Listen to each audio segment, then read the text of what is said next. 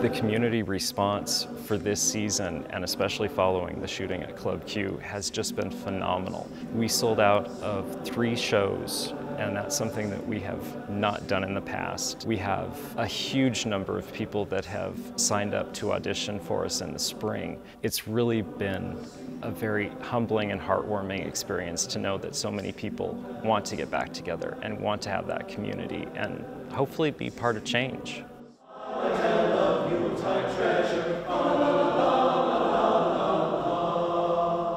It was a really difficult first rehearsal after that event. We came together and we expressed ourselves, and we found solace together.